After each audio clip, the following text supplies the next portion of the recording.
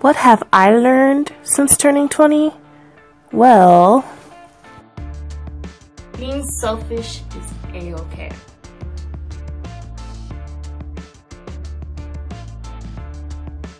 Thank you so much for tuning in and clicking on this video, and let's get started.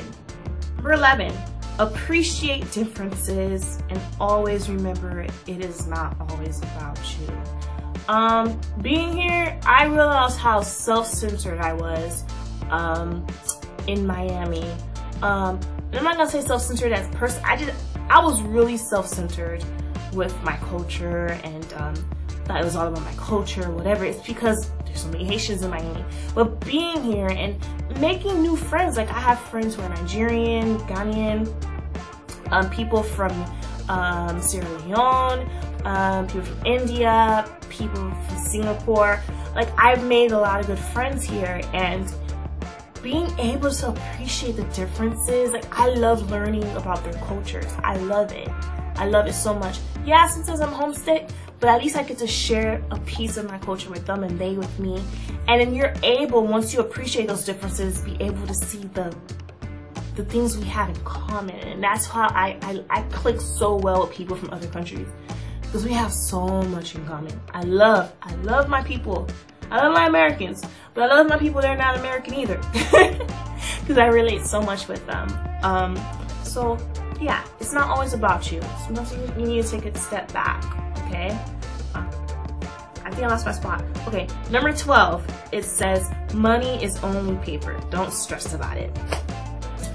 I had to write this, and this is a lesson that I just started trying to ram in my head a couple of days ago, because I was stressing. Like, true story, I got charged $15 from my bank, Wells Fargo, and I know there's a limit to transfers, whatever's, but apparently I met my limit for my savings, transferring limit out, because Kimberly had some unforeseen circumstances happening earlier this month, and I guess I went over the limit of 6 transfers, and I got charged $15. And I get paid once a month, so I have one paycheck for the entire month, which is cool. I front loaded, paid all my bills ahead of time, but that means though that by the end of the month, like I'm in a dry spell. Like I am holding on to every penny, being as cheap as I can to, like, you know, because I'm trying to save for my car. But when that happened, that $15 hurt me so bad, because in my head that $15 would have bought me salad and other fruits and vegetables so I can make my green smoothies and cook. Like I eat a lot of fruits and vegetables, so that's why I was hurting. I was stressed, because I felt as though, like, that moment when you look at your account and you have less than $100 available, and then when that drops to like less than $15 available, that's why I was hurting. Like that $15 loss put me at a $15 limit on my available cash, and it really hurt. Don't stress about money, you guys. It's just paper. And one thing you need to know is that God is always going to provide. He has shown himself as my provider. I don't know why I'm still stressing, but this is why I limit myself from checking my bank account to the beginning of the month and the middle of the month. If I check it and the end, I become very anxious, very, very, very anxious, and it's something I have to work on. But people my age, just know that money is only temporary, and although, you know, if you need to make bills lapse, let it lapse. The best advice my sister gave me: don't stress yourself out.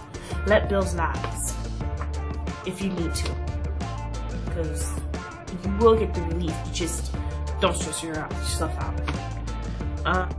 13, cast a vision, share it with your accountability group, and make it plain. My Christian brothers and sisters, you probably already know where I got this verse. It is important to speak out your goals, and because when you speak it out, you're going to be held accountable, especially if you share it with your close people, your accountability circle, because they're going to hold you accountable to it. I can tell you right now that everything that I've done within the last 2-3 years, I wrote it down as a goal and shared it with my best friend Val and Janice and Juna and my sister, my brother, and my mom, and my church members and leadership, like years in advance. It's not saying I'm giving notice, but it's forcing me to stay on my toes and to get stuff done. If you don't write down your goals, if you don't share it with someone so that they can keep you on check, you're not gonna accomplish anything. You need to have that pressure, and that's good stress. That's positive stress to get you working, to get you doing things, okay? I'm a to-do list person. Every day in the morning when I get to work, I write down my to-do list of everything I need to get done, background check, blah, blah, blah. And every moment when I do that, I'm holding myself accountable to that to-do list, and being able to cross things out at the end of the day. The joy that fills my heart. It's awesome, you guys. Do it. 14. This goes kind of with what I just said. Celebrate every milestone. My friend Robin, good colleague friend Robin, told me this, and I realized that over searching my money and other life circumstances, I lost over $3,000 within the last 5 months because of these crazy things that came my way. I was living on a tight budget.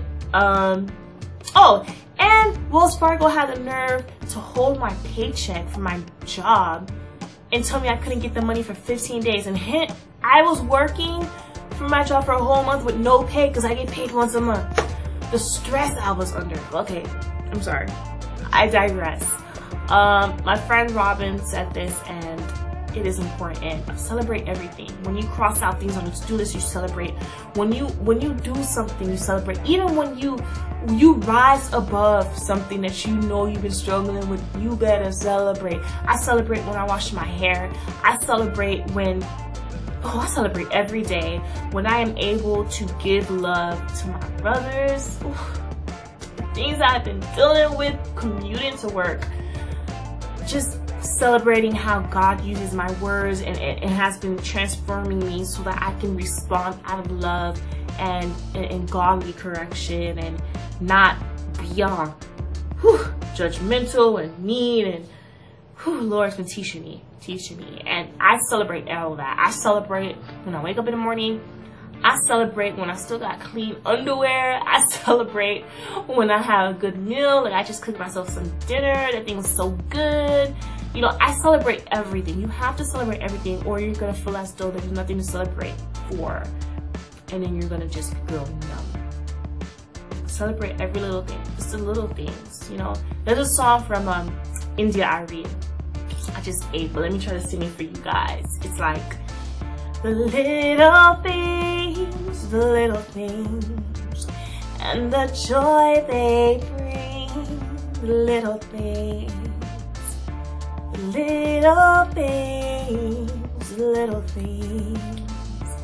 and the joy they bring. Oh, that's my jam. Whew, gotta listen to India Ari tonight. All right, and last but not least, number 15. It is okay if you are a loner. I am a loner. I own it. I don't try to change it. I don't try to force myself to be the popular chick. Popularity does not always mean genuine sincerity with your group of friends. You know, I prefer quality over quantity, and my friends know who they are. I love low maintenance friendships. I love genuine friendships. I love friendships that transpire across the lifespan, you know.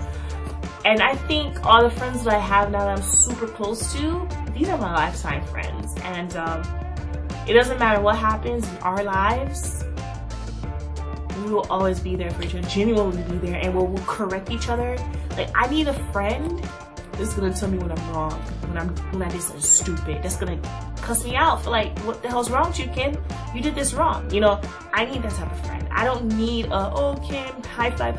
You know, I don't need the superficial stuff. I don't like superficial friendships at all. And quite frankly, this may be a hit to someone's jugular, but if you have met me and we some way somehow were friends, and then we started not to become as close or anything like that. It's just probably because we were becoming superficial, and I can't deal with the superficial stuff.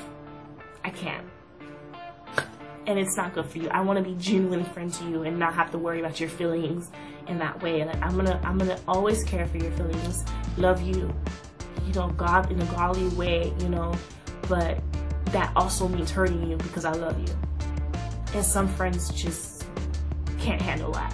So those are the 15 lessons that I've learned thus far, just being 25, and I got 5 more years.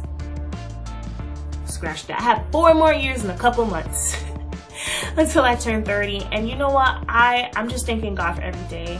And you know, I'm 25 years young, and I will be 30 years young. And you know, black don't crack, so I'm not worried about that. But it's been a good 25 years, and I just want to share those tips with you guys. It's so much I knew, but thanks for tuning in. And if you like this video and would like more of this type of content, I would totally bring you guys more.